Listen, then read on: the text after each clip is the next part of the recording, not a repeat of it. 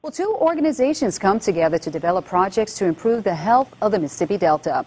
Delegations from both Project Hope and Delta Health Alliance met up with officials from Good Samaritan Health Center in Greenville. Their goal is to address two critical needs in the Delta: lack of health care insurance and specialists who can help people with diabetes. Both groups spoke about the 21st Century and tele-endocrine projects.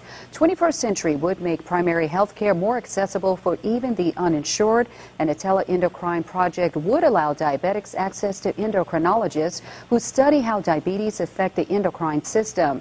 Health leaders say the Delta needs immediate help in both areas. And people really can get health care faster. It keeps people from going to the emergency room and overloading the hospitals. And it also helps them get better care when they need it, as opposed to getting specialty care later.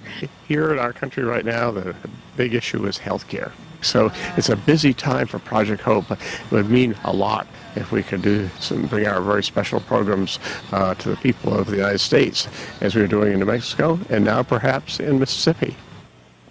At this time, the groups are not sure when the projects will be implemented, but hope so in the near future. They will be holding an upcoming meeting soon to include Mississippi businesses who share in the same goal of improving the health of Delta.